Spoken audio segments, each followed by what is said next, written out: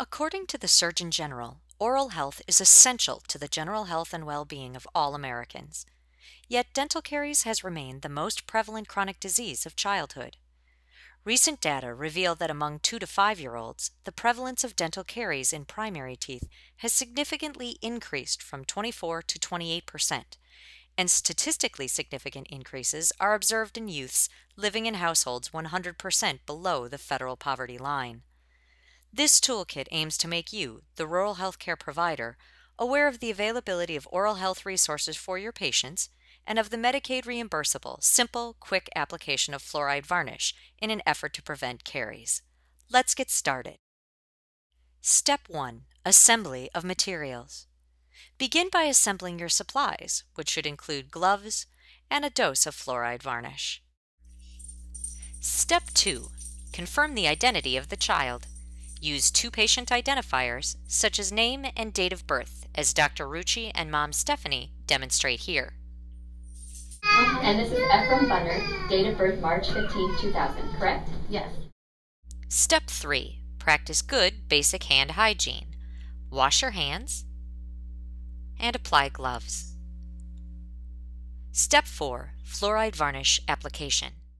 First, position the child so that the child's head is on the provider's lap and the child's feet are towards the parent or guardian. This is known as the knee-to-knee position. Next, open the dose of fluoride varnish as seen here. Scoop the varnish from its container onto the back of your gloved non-dominant hand near the web space. Using the index finger of your dominant hand, scoop up half of the fluoride varnish. Now, open the child's mouth and lips. Apply the paste on the facial surface of the upper and lower teeth.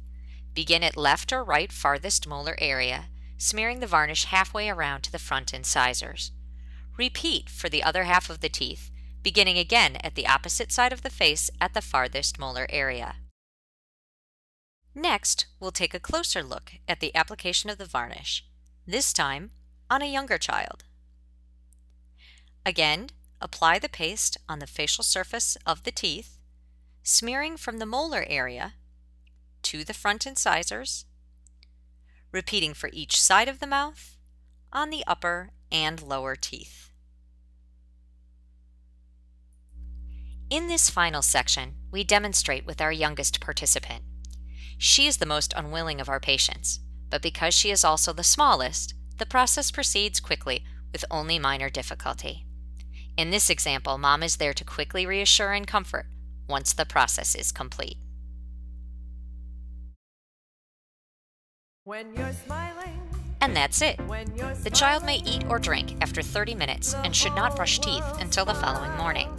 Parents can be provided with this post-varnish application information in the form of the cards included in the toolkit.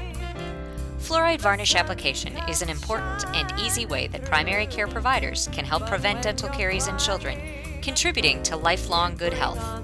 And the smiles of the children are their own reward. Here's our participants' verdict on the whole process. Goodbye, Fully White.